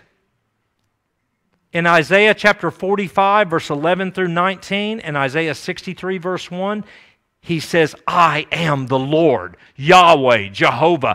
I speak righteousness. He says that. I declare things and make them right. Isaiah 45, verse 17 through 19. He says, I declare things and make them right. How are you going to fix this, Lord? Everything is black. God goes, no problem. Let there be light. Boom! Done. And it was good. Man's got leprosy. How are you going to fix this one, Lord? I will. Be thou whole. Boom! He was healed instantly. A woman's a prostitute. She didn't get caught in adultery for the first time. She's a prostitute. What are you going to do for me, Lord? You're a virgin. Boom! She's clean. Ellen White says, I don't have the quote, but I can get it for you this week. She said, the moment the sinner lays hold on Christ by faith, that moment their sins are no longer upon them. Then she says something that's even more powerful. She says, you stand guiltless before the law, clothed in the righteousness of Christ. Do you understand what guiltless means? It does not mean pardoned and forgiven alone. Guiltless means you never did it. Do you understand that? He made Him to be sin for us who knew no sin, so that we could be made the righteousness of God in Him. Guiltless. They open up the books in heaven and the judgment, and they're like, who are we looking for? Oh, it's Eric Wilson. And the devil's like, oh, I got a list on him. I can't wait. He's dead for sure. And when y'all see this film, The Dragon Revealed, you'll understand why he said that. And that's just the stuff I was willing to admit. And you know what? They're turning the pages. Oh, Wilson. Here, it's Eric Wilson. Christ. And Christ goes, yeah, that's my son. And he hands the book to his father, and his father goes, Jesus, this is you. This is you. Our sins have been blotted out by the blood of the Lamb, by faith alone. But remember, faith acts. Great power and glory were imparted to this angel, and as he descended, the earth was lightened with his glory. Do you want to build a bigger church? If we take hold of this message, not a theory of righteousness by faith, God said it, I am. That's why our Father's name is written in our foreheads. What's our Father's name? The great I am. I am delivered from sin because He said so. I am free from sin and condemnation because He said so. I have victory. I am more than a conqueror because He said so. Not because He said it. How many times does He have to say it before we believe it? If you want this church to be walls being pushed out, start sharing with people how to get victory over sin. Ellen White says the only way we can ever keep the Sabbath holy is if by faith we have been kept holy throughout the entire week. That's what the Sabbath is a sign of, that the Lord sanctifies us. And we can't be an evolutionist. You want to read a good article by A.T. Jones? It's called Creation versus Evolution and Lessons on Faith. An evolutionist says that's going to take a lifetime. It'll take a lifetime for God to make me holy. Have y'all heard that before? Sanctification is the work of a lifetime, right? And I know I get in trouble for this all the time, but I'm going to say it anyway because it's true. It doesn't take God a lifetime to make somebody holy because he didn't have a lifetime with the thief on the cross. And that man will be in heaven, guaranteed. The work of a lifetime is appropriating Christ's life and victory as your own every moment for the rest of your life. That's the work of a lifetime. If it takes him a lifetime to make me holy, he gave me victory over alcohol almost 30 years ago. I have never had a drop since. So why does it take him a lifetime to fix the rest of the stuff? It doesn't take him a lifetime to fix anything. It didn't take him a lifetime to heal that leper. It takes you believing him and walking in faith.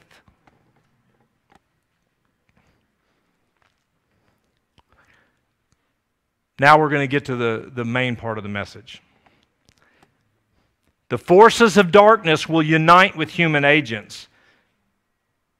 Like my brother Edwin Noyes said, Satan is counterfeiting what God has done. Satan doesn't come up with anything new. It's always a counterfeit. And you'll see this on Sabbath unbelievably. The forces of darkness will unite with human agents who have given themselves to the control of Satan. And the same scenes that were exhibited at the trial, rejection, and crucifixion of Christ will be revived. People say, I would never give myself to the control of Satan. Well, if it's 11 o'clock at night and I'm sitting there watching TV and I should have been in bed an hour ago or 2 hours ago, and all of a sudden the thought pops into my head about that pound cake that's in the refrigerator, right there's the decision. Do I yield to Christ or do I yield to my belly and the whispers of the enemy? And I'm using that as an example because I've been through that battle. Through yielding to satanic influences, men will be transformed into fiends, devils. And those who were created in the image of God, who were formed to honor and glorify their Creator, will become the habitation of dragons. That's her words. That startled me because being in the martial arts, I knew a whole lot about dragons.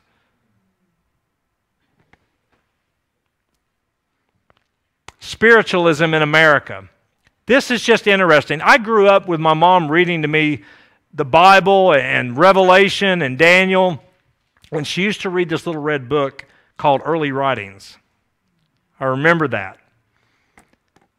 Spiritualism was like, wow, there was this little old lady 150 years ago, and she talked about this and that, and I was like, this little old lady, I mean, Ellen White, you know, it's just, it was like not real. It was like a story. Do you understand what I'm saying? I couldn't put it in front of me. And then I got online and I looked up the Fox sisters. Do you know, I found all kinds of articles in all kinds of newspapers about the Fox sisters. That was the birth of spiritualism in America. There were preachers of every denomination that were condemning what the Fox sisters were doing. It's worth looking at. They lived from 1814 to 1890. The Ouija board. How many people in here have ever heard of a Ouija board?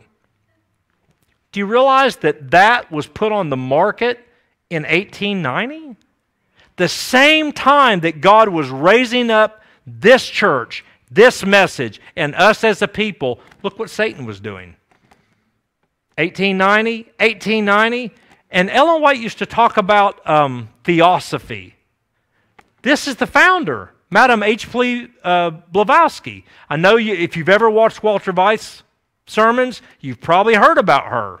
A lot of other people are talking about her. She was one of the highest occult feminine leaders in the world. She lived right there where Ellen White did in New England. She lived from 1831 to 1891. All of this was happening at the same time God was giving the message to God's people. And it wasn't just in the Advent message. This was all over. There were people that were being awakened. Spiritism and spiritualism.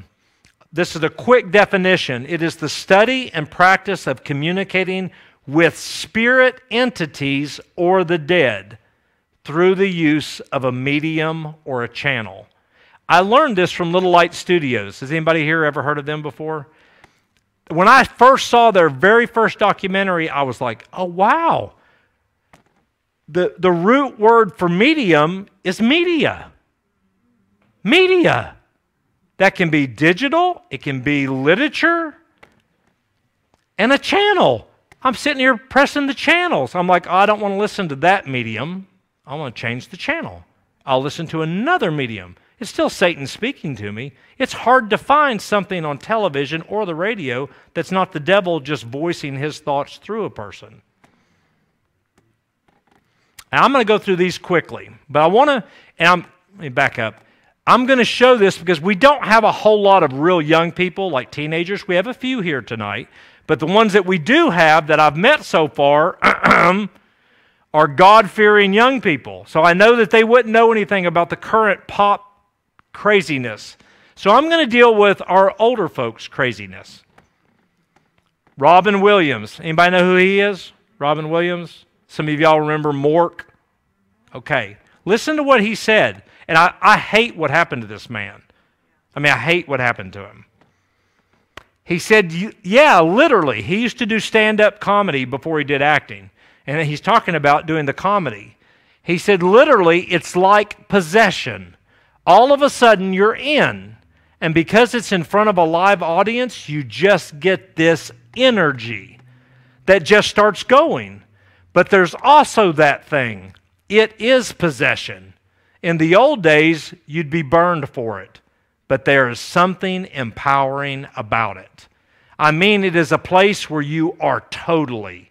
It is like Dr. Jekyll and Mr. Hyde, where you really can become this other force. Maybe that's why I don't need to play evil characters in the movies, because sometimes on stage you can cross that line and come back.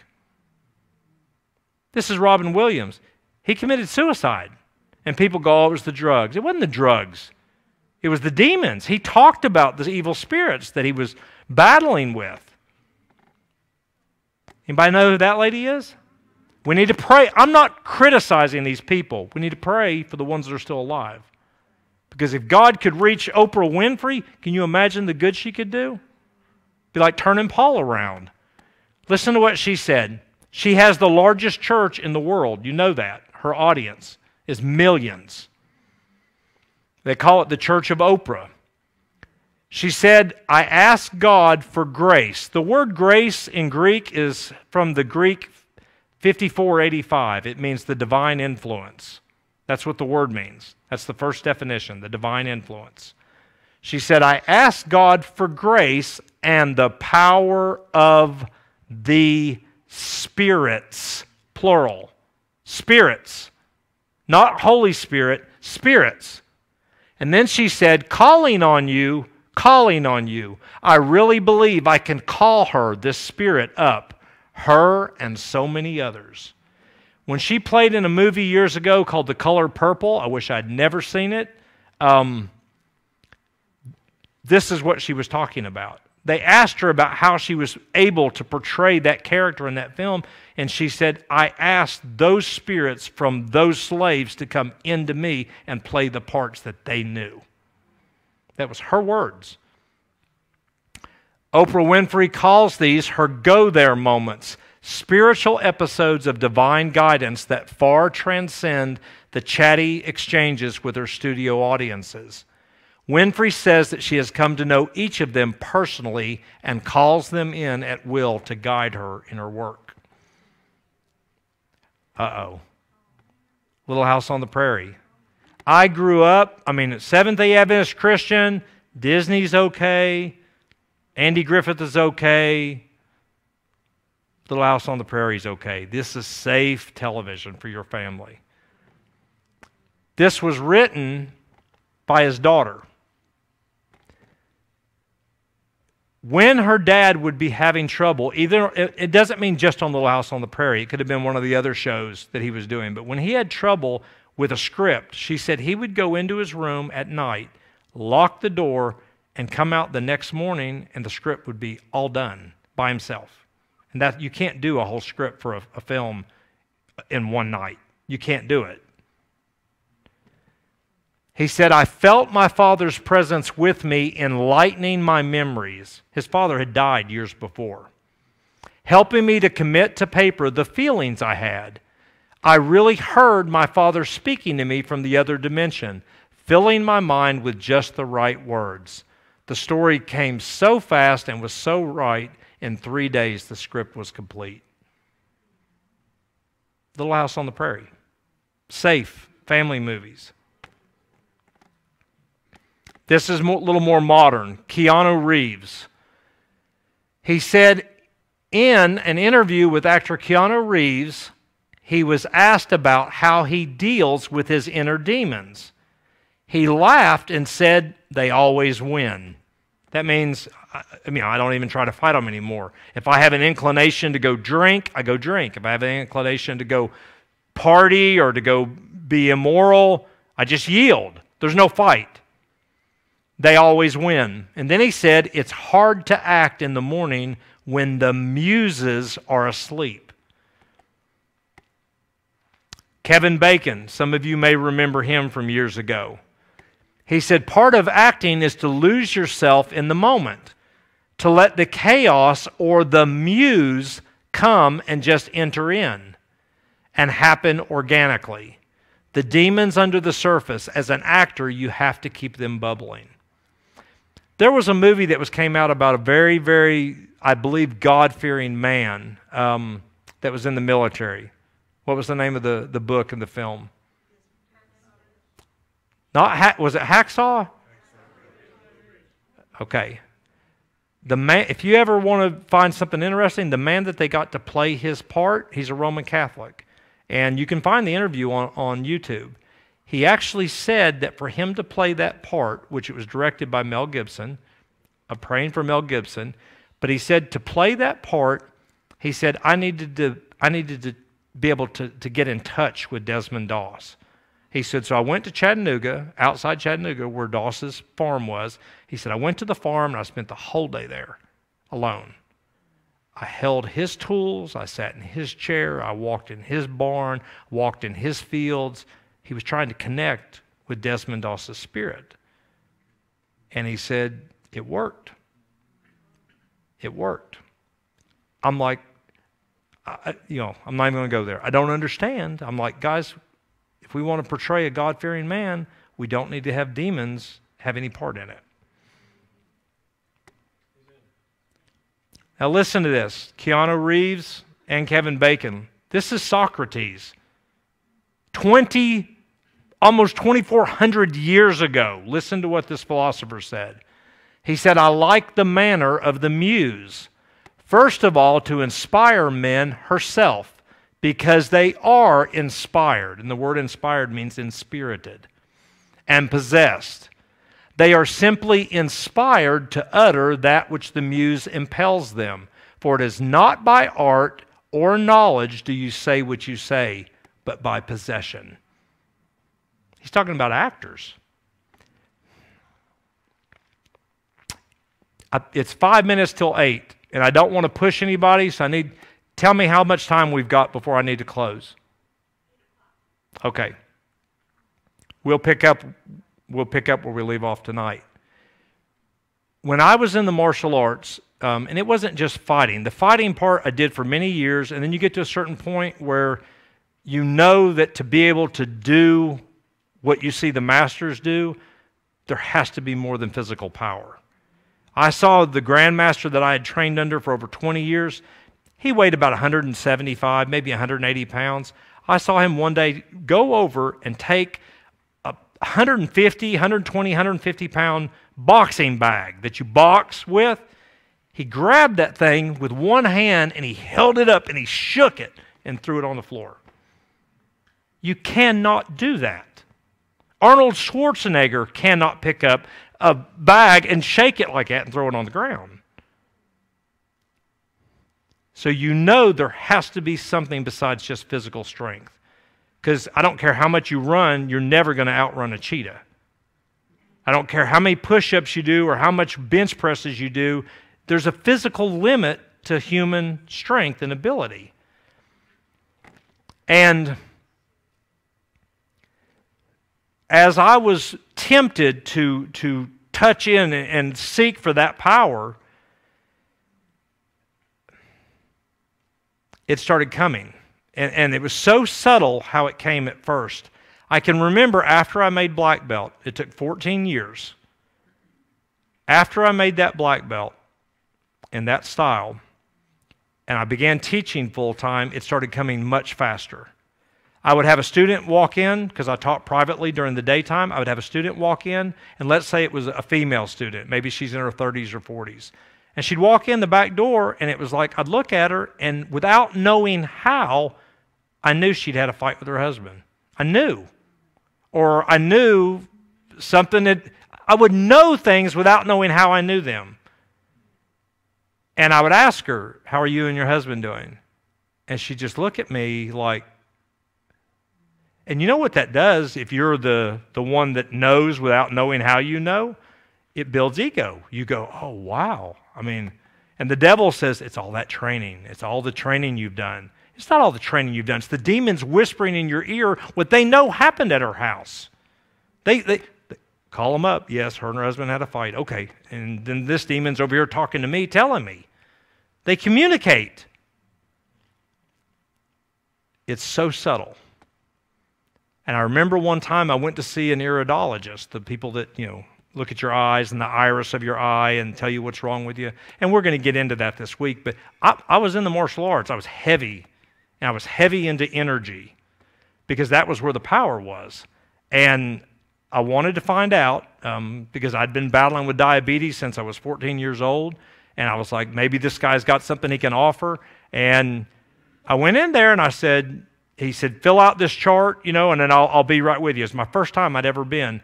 And I looked at him and I said, I don't want to fill out any paperwork. I said, I'll sign a waiver, but I don't want to give you any information about my family, my history, nothing. And he looked at me and said, why? I said, because I really want to know if what you're doing, I said, I'm all on board. If what you're doing works, I want it. But I want to know you didn't figure this out by crunching the numbers, by reading my family chart. I want to know that you knew because what you do through iridology really works. He said, no problem.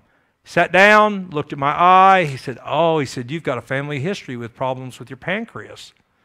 And I'm sitting, the hair on the back of my neck stood up, and I was like, how did you know that? He said, I can see it right.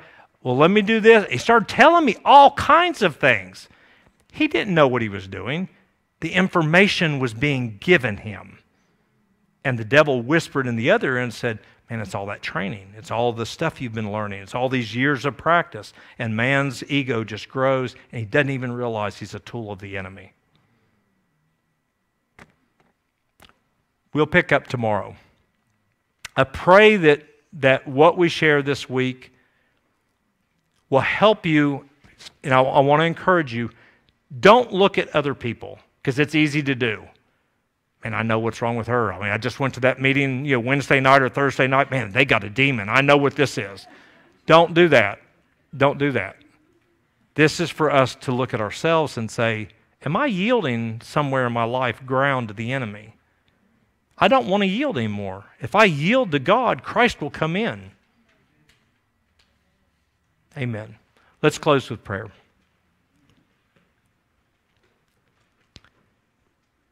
Father in heaven, we thank you so much for what you and what your Son have done for us on Calvary. We thank you that his blood shed for every one of us individually cleanses us from all sin. And Father, we claim your promise that you will come and dwell in us and walk in us. You will be our mighty God. Lord Jesus Christ, go with every family and every individual that is represented here. We lift every person that comes to these meetings and their families in prayer, and all of your people across the world. Fill us with your presence, your Holy Spirit, and your power and your love for others. In Jesus' name we thank you. Amen.